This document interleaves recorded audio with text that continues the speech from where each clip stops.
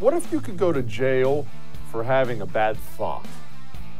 You understand that's not something that is in the movies, that's real. We're going to talk about that coming up next on I'm Right.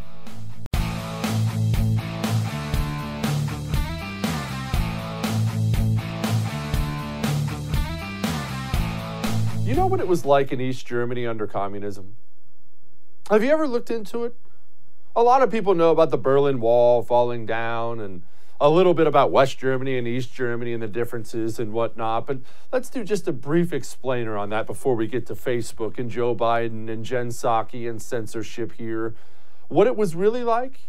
Because the West was free and East Germany, they were run by the communists.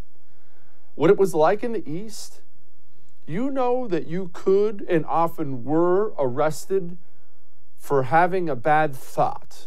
Now, what qualifies as a bad thought? What could get you locked up in the slammer with your fingernails pulled out, even shot sometimes? One complaint about the country.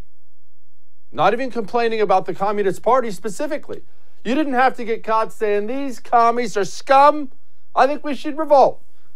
If you walked into the often empty grocery stores and looked around and said, this sucks, I wish we had more food, that would be enough to get you thrown in jail. Americans, you and I, have been blessed to live in a country where we've had mostly free speech for a long time. And because we've been blessed enough to only know that, right? That's all you know, that's all I know. We think that is just for everyone, that everyone lives that way. We don't understand how the other half lives. Across the world, in many nations today, having a bad opinion can get you thrown in jail. It can.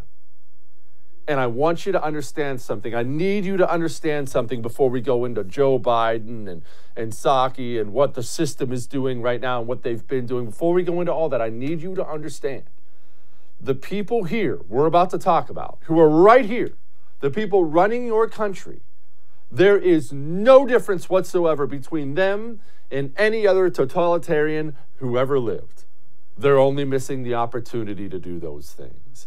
Rest assured, if these people had the ability right now to take you and throw you in jail for not doing and saying and thinking what you were told, they would do it without hesitation. They would not lose 1 minute of sleep while they did it. In the minds of these people, all of them, everyone running your country now, which sucks. In the minds of these people, the enemy is not China. It's not Islamic terrorists somewhere. It's not Russia. It's not North Korea. The enemy is you. You had better wrap your mind around that. You are the enemy. If they had to attack, if they had total freedom to attack with the military, one entity in this world, they would attack you. That's a fact. Here's Joe Biden going off on Facebook. Facebook, who, not exactly a conservative organization, they've let people talk about the vaccine. The goods, the bads, with everything there's good and bad, they've just let people talk about the vaccine. I understand with limitations, they've done plenty of censorship on their own. Whoa, with all the censorship Facebook has done, Jen Psaki and Joe Biden, they look at Facebook and they think they haven't done near enough. COVID misinformation. What's your message to platforms like Facebook? They're killing people. Look, the only pandemic we have is among the unvaccinated. And they're killing people. He tried to walk those comments back a little bit today, but I want you to understand something, because this goes way beyond the vaccine, and we'll get into some of the misinformation Democrats have spread here in a second. I want you to understand this, because the most important thing for the right now is not a specific issue. It's not vaccine or taxes or spending or abortion or anything else. The most important thing the right has to get and hasn't gotten yet is the mentality of these people. Think about this. I want you to think about this. Last 4 years, 5 years, think about the absolute censorship you have seen. Whole social media accounts wiped out, people having lost their jobs. Time and time again, thought from the right has cost you a money, a job, a social media account. I want you to think about all of it you've seen. I know you're outraged about it. So have I been. We talked about it 1,000 times on this show. With all that censorship and all that banning, this is the mentality of the American communist. They look at all of it. They don't even see the ones who've been banned. All they see are the ones they haven't gotten banned yet. That's how these people think. They never celebrate a win. They never get to a point and say to themselves, nice, we did it. All they see, all communists see, is what they haven't been able to destroy and infect and infest yet. That's how these people think. And remember, all this malarkey, to use a Joe Biden term, about misinformation, it has absolutely nothing to do with misinformation. These people, they've made a career of misinformation. So let's just say there's a vaccine that is approved and even distributed before the election. Would you get it? Well, I think that's going to be an issue for all of us. If and when the vaccine comes. And it's not likely to go through all the tests that needs to be, and the trials that are needed to be done. When we finally do, God willing, get a vaccine, who's going to take the shot? Who's going to take the shot? You can be the first one to say, sign me up. They now say it's okay. That's what they were saying. Now that Donald Trump won't get any credit for it, and they'll say the opposite. You must understand, these people don't ever tell the truth. Nothing is ever about what they're talking about. They're not talking about the vaccine, they're talking about control. They're talking about the ability to shut you up, because as long as you're allowed to go out there and voice the truth, they want you to shut up. They can't handle it, just like communists have always done, just like the East Germans did when they were chucking people in dark cells for just complaining about bread. Jen Psaki, don't forget the Jen Psaki who has been pictured with a hat on it that has a hammer and sickle. Well, Jen Psaki had this to say. We're flagging problematic posts for Facebook that spread disinformation. We're working with doctors and medical professionals to connect to connected medical experts who are popular with their audiences with accurate information and boost trusted content. So we're helping get trusted content out there. There's about 12 people who are producing 65% of anti-vaccine misinformation on social media platforms. All of them remain active on Facebook, despite some even being banned on other platforms, including Facebook, ones that Facebook owns. Third, it's important to take faster action against harmful posts. As you all know, information travels quite quickly on social media platforms. Sometimes it's not accurate, and Facebook needs to move more quickly to remove harmful, violative posts. Posts that will be within their policies for removal often remain up for days. That's too long. The information spreads too quickly. They're just the same. America's communists are just the same. How widespread does Jen Psaki want this? I mean, surely she's just an American Democrat, right? Well, listen and you tell me. Providing for Facebook or other platforms to measure and publicly share the impact of misinformation on their platform and the audience it's reaching. Also with the public, with all of you, to create robust enforcement strategies that bridge their properties and provide transparency about rules. You shouldn't be banned from one platform and not others for providing misinformation out there. Misinformation. Has to be accurate, has to be truthful, right? Well, man, if we're banning people who spread misinformation, somebody better go after this person. This person's pushing a Russian bounty hoax. Remember that whole Russian bounty hoax from Afghanistan? What is this person's name here? It's Jen Psaki. Okay, well, let's set that aside. There's another person. This person definitely should be banned because this kind of misinformation, this is flat out dangerous. This person spread a rumor about Michael Flynn and Russia and how they're tied together. What's that name on there? Gosh. Oh, man, that's also Jen Psaki. Here's another one. Now, this is really bad because keep this in mind. The President of the United States of America, Joe Biden, his son, Hunter Biden, got caught in some really, really ugly stuff before the election. And The media censored it. And I mean, some people were out there spreading misinformation. This person's, wait a minute. That's also Jen Psaki. Remember this. Remember this. It's not about misinformation. It's not about truths. It's not about coronavirus, mass shootings, taxes, inflation, spending, anything else. It's all about power and control. That's all it's about. You are the enemy to these people.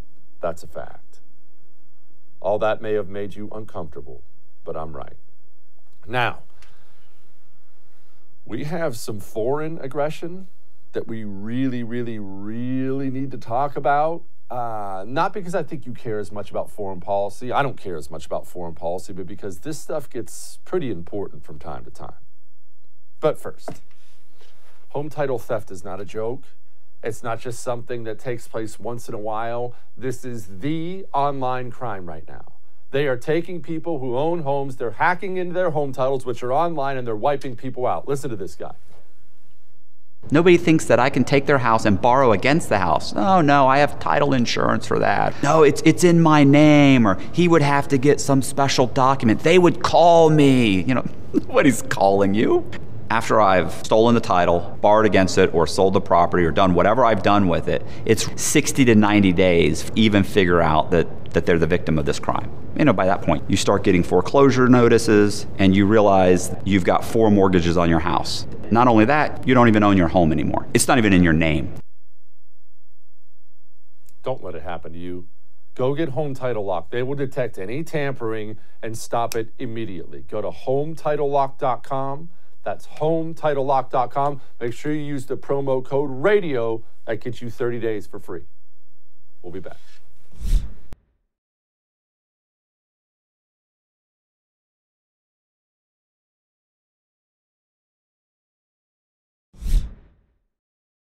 Have you ever heard of Gavrilo Princip? If you've heard of him, right now you're nodding your head and you know exactly where I'm going. If you haven't, just sit tight for about a minute here while we do a little rewind. Gavrilo Princip was just a kid, 18, 19, 20 years old. I believe he was 20 at the time. What did he do? He assassinated Archduke Franz Ferdinand for the Austria-Hungarian Empire. Where's all this going? That assassination by a man you've probably never heard of before, assassinating a man you've probably never heard of before, that started World War I. You see, when we look to the past and we think about these huge, horrible world wars, World War I and World War II specifically, we look at all the carnage and the bombs and the blood, and it was terrible, terrible. But we think, wow, these really must have been major stuff that sparked all that. No, that's not how it works historically through any war, through any terrible thing that happens. Oftentimes, it just takes a tense situation and then a wee little spark thrown into the powder keg, and that's all that happens. We have to be aware of something right now, and this is going to apply, so pay attention. We, our naval force, we cannot approach China. We can't take them. Now, they can't take us, but we can't take them either as it stands right now. That's the way it sits. Their defenses are strong and our defenses are strong. A lot of that has to do with long-range missile technology. If their missile can hit your ship sooner than your plane can go hit their ship, well, they're going to win. That's kind of the way that works. But there's a problem. If we can't go take them, okay, that sucks. If we aren't willing to take them on, that really sucks. And if China, who has imperialist dreams, remember, and China doesn't make any bones about this. It's not like China denies who they are. China pretty much is out there saying, yeah, we run the world. We think we should run the world. We think we're the best. If we can't stop the big bully from being a big bully, well, what does that mean? Well, here's what it means. I had a national security friend of mine I trust very much tell me not long ago, they said, I could see easily China taking advantage of Joe Biden's idiocy and just taking Taiwan. They've wanted it forever. They already consider it theirs. If you even mention the word Taiwan, you can get in deep, deep trouble in China. They want Taiwan. They want it bad. And now they're leveling threats against other major nations like Japan, threats we really should pay attention to. 我们在解放台湾时，如果日本胆敢武力干预，哪怕出动一兵一卒、一机一舰作战力量，我们不是对等还击，而是对日本全面开战，首战用核弹，连续用核弹，直到日本第二次宣布无条件投降。For those who didn't take speed reading, let me paraphrase. That was China openly saying, if they send one soldier, one ship, one plane, we're not only going to reciprocate, we will drop nuclear bombs on Japan. You don't level threats like that against other major nations internationally unless you're deadly serious. But where I'm going with this is this. Taiwan, I don't expect you to care about it, but you should. Computer chips are huge. We rely on those computer chips for virtually every part of our technology. And we're going to talk to Annette Stepman about this in just a little bit. These computer chips are huge. They're made in Taiwan. China doesn't just want Taiwan because it believes historically it should have Taiwan, that it has the right to Taiwan. By the way, if you want to know how China lost Taiwan, you're going to have to look into the Opium Wars with the British. It's a long story. I'm not getting into it right now. But they believe Taiwan's still theirs. They want us to stop having access to those computer chips. And there's not another military in the world that can stop them from taking Taiwan if they want it. Yeah, they're under the protection of the British. The British can't do it. The Japanese, much as I love Japan and love the Japanese people, they are forced to take a nuclear bomb threat uniquely serious because they've gone through that before. That's a long way of me saying this is the kind of thing that could spark a world war. It is. There. Sleep well after that. You know we have an app? There's a First TV app. Not only can you watch me and all of our great programming live, you can get it on demand. Just go get the First TV app from the App Store and get me whenever you want. Gosh, how blessed are you? We'll be back.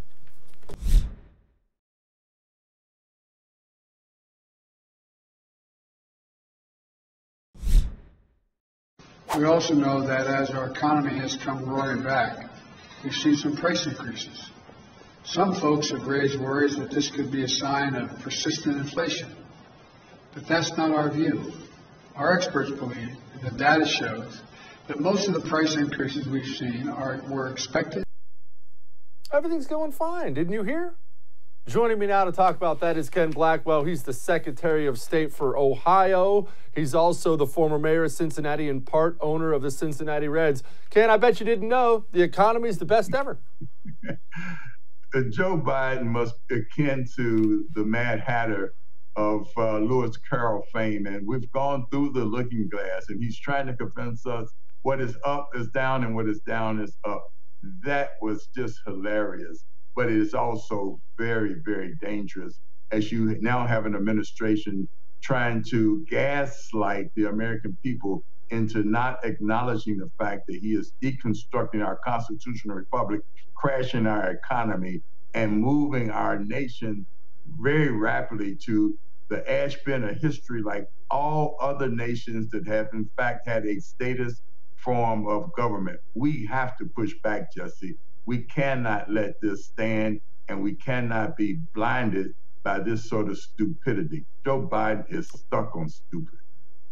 He is, Ken, and I'm glad you brought it up because what drives me crazy is the level of, I mean, as long as we're attacking misinformation, the level of misinformation that is now permitted by Democrat politicians because everyone in the media is on the left, everyone in Hollywood's on the left. I mean, 99% of sports, at least the sports media is on the left now. We'll get to that in just a second. But they're allowed to say outright lies now and get away with it because no other part of the culture will check them on it. Joe Biden launched his campaign talking about Trump calling Nazis very fine people. There's video that's not true. It doesn't matter. They get away with it. Oh, absolutely. Look, and take critical race theory, which is one of the flagship policies of this administration. You know, they claim to be against racism, but they are sponsoring state-sponsored racism. That's what they're advancing with this critical race theory nonsense. You know, it is a classic divide and conquer technique of bureaucratic elite that like to run statist forms of government, whether you're talking about Venezuela, the former Soviet Union, or the Communist Party of China. The masses suffer while the bureaucratic elite prosper. Ken, sports. Now, this one goes to my heart. Obviously, you're part owner of the Reds, but I used to love sports. Grew up watching them. I watched them forever. All-Star game. Second lowest ratings in history.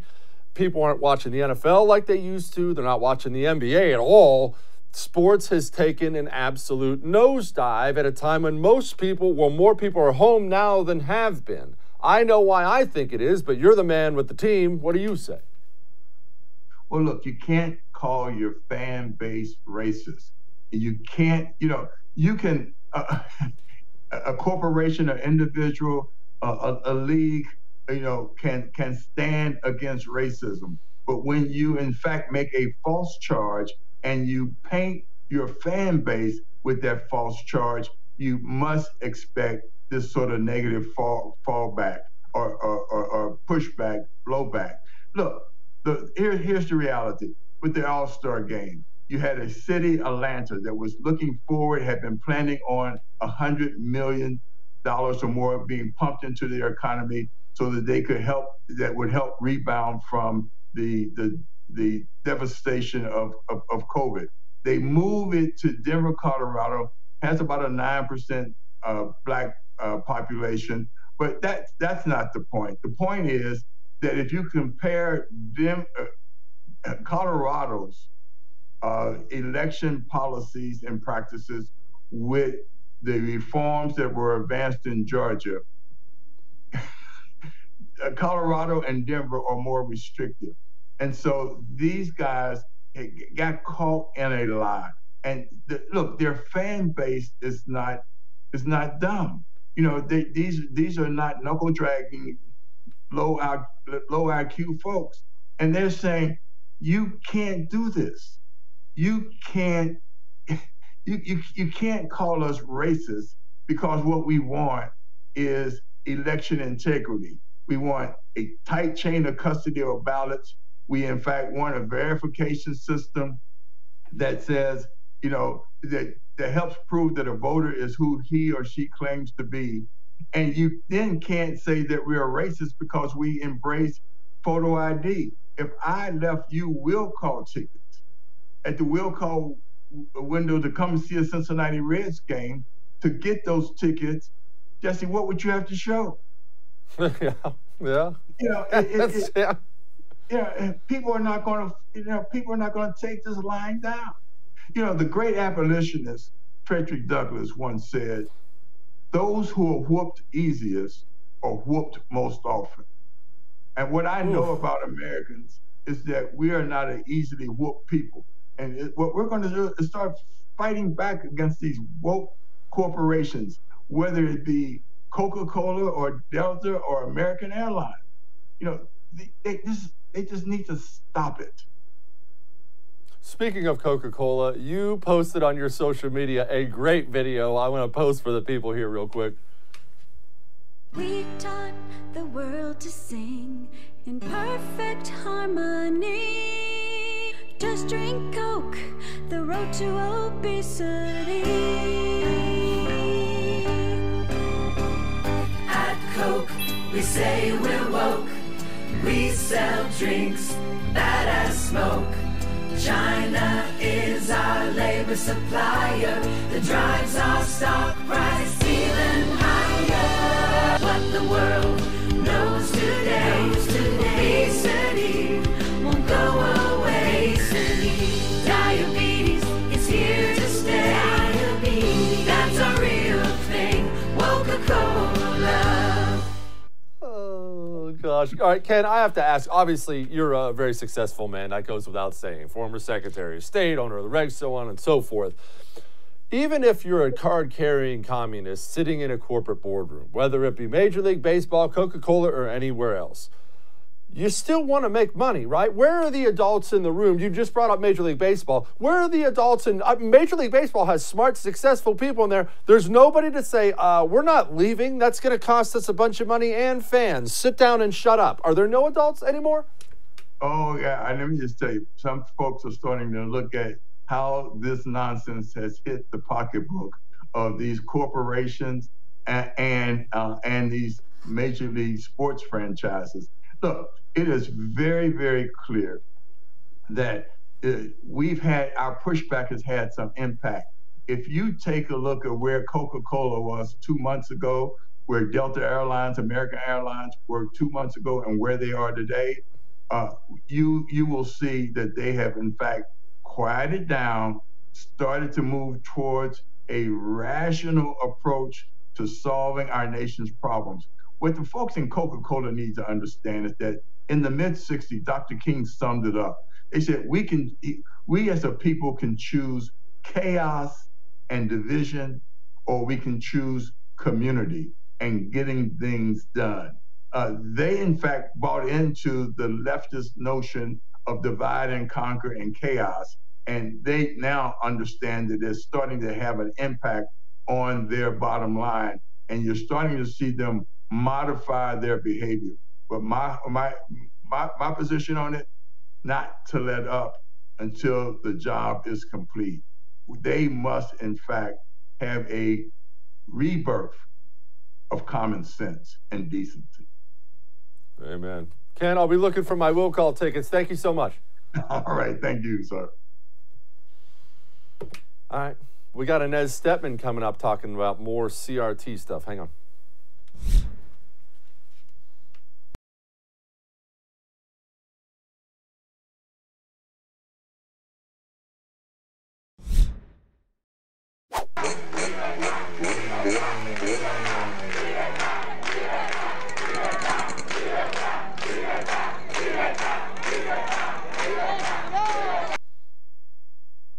Freedom.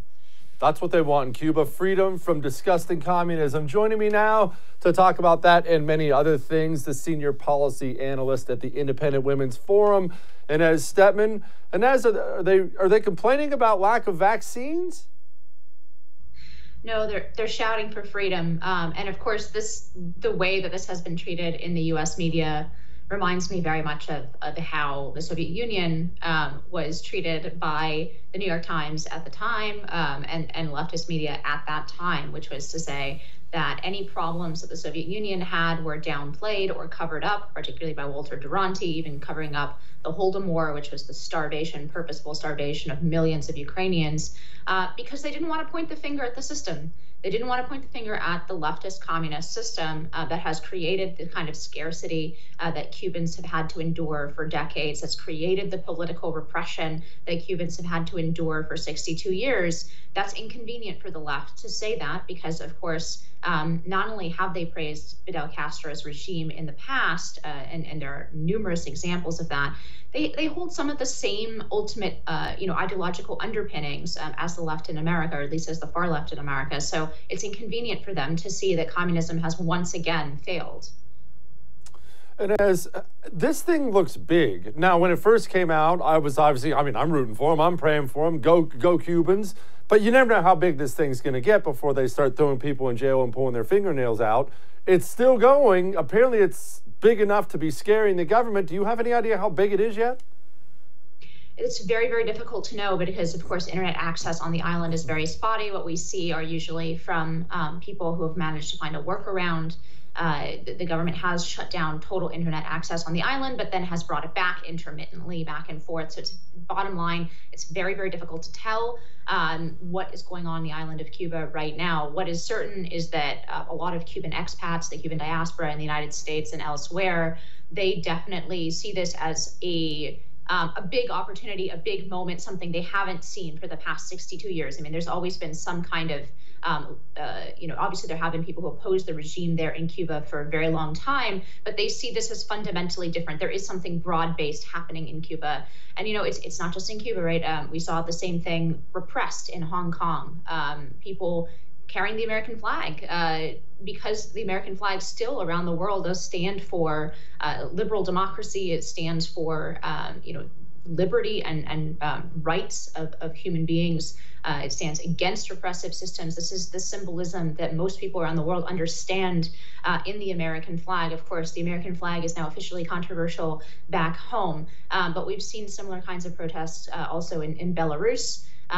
So there are people all around the world who are living under repressive systems, whether communist or otherwise, who are willing to risk their lives for liberty. But it's too early to tell how long this or how effective these protests will be, whether or not they'll fully succeed in overthrowing the Castro regime there. And as I have my own beliefs on what we should do as far as Cuba goes. As far as the government getting involved, I don't think we should do really hardly anything, especially not sending troops down there. But obviously we want to back them. Tell me, one, am I all wrong? Do you think we should send in the troops? And two, if I'm right, what can we do? I want to do something, but I don't know what to do. Yeah, I agree with you. I don't think this is a moment for American military intervention, but there are a lot of things the United States can do that are short of sending troops, right? We can, for example, set up internet access on the island. We can allow from offshore. We can allow these protesters to fully communicate and get the word out, which is what they're asking for right now, actually. They're asking Americans to pay attention to what's going on in Cuba, to use their social media accounts, which are now, as I said, blocked in most of Cuba, to put out the stories of what's happening on the island. But it's really it's a difficult call. I definitely don't think that the United States is obligated to spill blood and treasure for the liberty of other nations. But here we certainly have that obligation to be a symbol of liberty ourselves. And there's a reason that the American flag, as I said, is such a popular icon of freedom around the world. And so it wouldn't hurt us to more quickly than the Joe Biden administration has. Ultimately, he did criticize communism, but it took him many days to do so. There's certainly very little cost to us to standing up, at least, and calling it what it is, which is an uprising against a brutal communist dictatorship. Look, in the USSR, I hate to return to this example, but it gave a lot of people hope and courage to hear Ronald Reagan call it what it was, the evil empire. It is an encouragement to people in these kinds of regimes to hear the people in the United States, particularly people like the president, speak out and tell the truth about the regime under which they're living. That actually makes an enormous difference in itself. So I don't think we need to send troops there, but I think there are a lot of things we can do short of that, whether that's looking at freezing accounts of oligarchs in Cuba, whether that's looking at, making sure to project internet service. I'm obviously not a tech person, but projecting the ability to create like an internet service on the island after the regime has shut it down. Those sorts of things I think we should do, because we do stand as a beacon of liberty in the world still today. That's still how most of the world sees us. And as speaking of tyrannical regimes, China, obviously China is disgusting and communist and imperialist, and they're aggressive, but they seem to be turning that aggression up quite a bit. China leveling a threat to nuke Japan if they get involved in the Taiwan conflict is quite an escalation, and one I take actually very seriously. Should I, or is this just a bunch of talk? No, I think that China is pressing its advantage, right? The West is obviously weak right now. The United States is weak right now. We're internally divided. And I think rightfully we're concerned with our own future right now. And they're pressing that advantage as expansionistic, evil empires tend to do. Now, I wouldn't take this as an idle threat. No, I think that they're very clear on the fact that they want to expand their sphere of influence. Taiwan obviously falls under what they see as their sphere of influence. They want it back. That is I'm not a military expert, but that is definitely a potential flashpoint for World War III, right, in Taiwan. And actually one thing that I read that I think is worthwhile to share is that about half of the capacity to manufacture computer chips is in Taiwan, i.e. the United States. We rely, for a lot of the technology that we make, we rely on factories in Taiwan that make these kinds of chips, like that could be a real security concern for the United States if Taiwan were to fall to China, right? And all of that capacity and all of that manufacturing were to fall to China. That would increase concerns that we already have about the fact that a lot of, for example, 5G companies are connected to China, or even are Chinese companies controlled by the government. It would not be a good thing for the United States to allow, a large percentage of the technological manufacturing that happens in Taiwan to fall under the regime of the CCP. Yeah, the problem is I don't think we have the Navy that can go over there and actually do anything about it anyway. All right, and as I want to play you this video of someone from Facebook. How do you find that balance between human rights and free speech, which is a human rights, but also other human rights? Because obviously free speech is not an absolute human right. It has to be balanced with other human rights. And that is what the oversight is there to do. And who's going to balance free speech for us? That's always the question, right? Who decides what's misinformation? No, what we see here is a very, very clear in the last several days. I think it's been very clarifying and useful. We've seen government officials, both in the US and in other countries, make it very clear that they are essentially calling on private companies to do the kind of speech regulation that they, as government, are forbidden from doing, right? So the US U.S. Constitution, the First Amendment forbids the government from censoring speech. But what we have here is a very clear collusion where the government is directly telling private companies, we can't do this, but you can and you will. Right. So this is actually one of the claims that President Trump and his lawyers raised in that lawsuit that was filed recently. I'm very interested to see where those claims go. I think that they have a lot of merit. They are new. They're novel. They're not going to be immediately accepted by the courts. This is sort of uncharted waters for the court. But I do think that it brings up a real constitutional question, which is, can the government essentially circumvent the Constitution by nod, nod, wink, wink, intimidating and or asking private companies to do the exact same thing for them? And that's really what's at issue here. And why didn't the Trump administration do anything about this? We had the presidency, House, and Senate for 2 years. Why was nothing done about this when we had something we could do about this? Because now we can't do anything but you and I complain over text message. I think there are really two reasons for that. One is that Trump, unfortunately, I think often was distracted by personal thin-skinned considerations. Like, look, he's a funny guy. I did not mind watching him dunk on people, on media figures on Twitter. But I don't think that he actually used all of the power that he had in front of him in a serious way to tackle some of the larger questions. And perhaps we shouldn't blame him for that, because I'm getting to reason number two, which is that the Republican Party has had absolutely backwards priorities for decades, right? It's not that I'm opposed to low taxes. I think low taxes are great. I think they, grow the economy and all that, all that yada yada that we hear all the time, sort of warmed over Reaganism. By the way, I think Reagan was a much more sophisticated and important figure than the repetition of a creed that has become sort of this Reaganite creed that's divorced, I think, in many ways from Ronald Reagan's presidency. But that's an aside. We've seen the right more broadly, and the Republican Party specifically, pour all of their political capital into essentially issues of lower or higher taxes, issues of deregulation. Again, I don't oppose any of these things, but at the same time, they allowed the left completely free rein in all of the institutions that create culture. So they let the left run rampant through the academy, that therefore spilled over into the K-12 system. The left has run the K-12 system for several decades now. We're seeing that bear fruit with the views of my generation, the millennials, and the views of Gen Z, right? All they know is this narrative that America is uniquely evil, that there's nothing exceptional about this country unless it's that it's exceptionally bad and racist. So we let the left have free rein there. We didn't focus any political capital there. We didn't focus any political capital on anything else, on building any kind of actual opposition to the cultural driftward left. And now we're seeing the fruit of that. Where we do have large percentages of the country that believe things like that the U.S. is uniquely evil, that the United States invented slavery. That's a new one on me, but apparently 30% of college grads believe that the United States invented slavery. So, I mean, instead of focusing on those things which are ultimately much more important to preserve a republic and to preserve a citizenry that's capable of self-government, we put all of our political eggs since the Cold War, basically, in lower taxes and deregulation, and that wasn't enough to stave off the cultural takeover. That's the big mistake of the Republican Party for the last 35 years. And I'm not sure that Trump really reversed that, although there were some glimmers of it. I think he was an important sort of breaking point.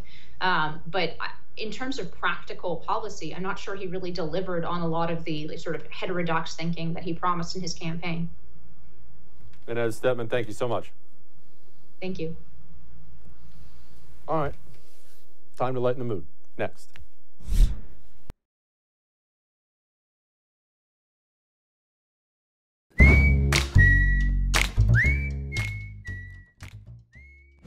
I can't play music. Did I ever tell you that?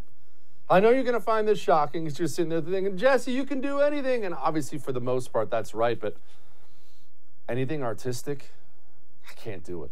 It's a Kelly thing. Nobody in my family can. We can't draw. We can't sing. We can't dance. Can't play instruments. We can't do anything. And so while I admire this person in the video I'm about to show you, I've got to be honest, I'm a little resentful.